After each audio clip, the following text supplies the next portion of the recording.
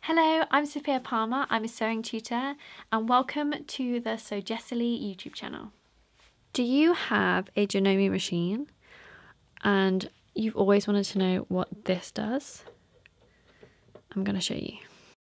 Okay, so you might have heard of the cardboard trick, where if you've got a thick bit of fabric and you put your foot down and it's at an angle, then you can grab a piece of cardboard or a rolled up piece of fabric like this, and you essentially lift up your foot, slide that underneath, and then it keeps it nice and straighter than it was before, unless you get it the exact same height.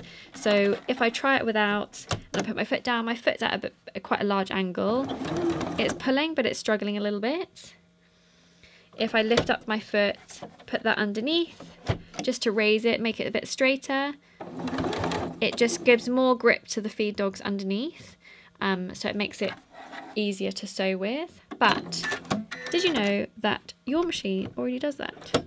So if I start again, put this under, and you can see again the foot's at quite a large, well, not a large angle, but it's pointing upwards, so it might struggle. If I raise my foot, press that magical little button in, make sure my foot's horizontal when I do this, and then I lower it whilst holding the button in, it will keep your foot horizontal as you sew. Can you see that there's a slight gap underneath? So now if I sew, it already pulls it through a little bit better because it's staying horizontally, so it's pushing down more pressure at the front where your feed dogs are sort of grabbing the fabric to make it pull through easier. Okay, so let me show you from this angle. So you can see that the foot is slightly pointing upwards towards me. You might not be able to from that angle, but I'm going to lift my foot up. Make sure it's horizontal against the fabric and push that button all the way in. Sometimes you need to wiggle it a little bit to go all the way in. And then I'm going to hold my fabric still and lower that down again. And you can see that the button now stays in and my foot is definitely more horizontal. So now if I put my foot on the pedal, it goes through much easier.